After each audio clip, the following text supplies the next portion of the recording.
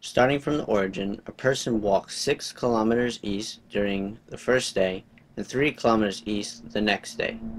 What is the net displacement of the person from the initial point in 2 days? So our person is starting here at the origin at 0 kilometers. In the first day, they're moving a total of 6 kilometers to the east, and in the second day, they move a total of 3 kilometers east.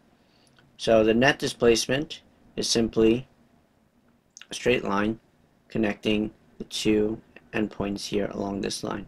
So we're going from point 0 to 9 kilometers.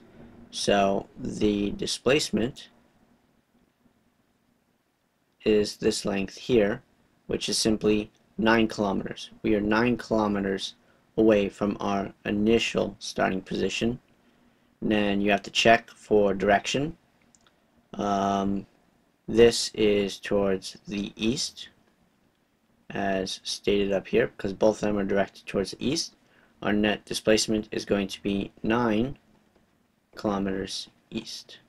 So we go through our answer choices and find one that corresponds to that.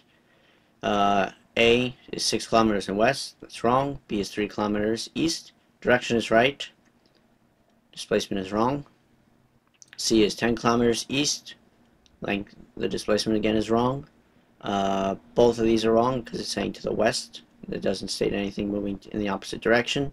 So E states 9 kilometers and east, which is the result that we determined by looking at the number line here. So our answer is E, 9 kilometers east.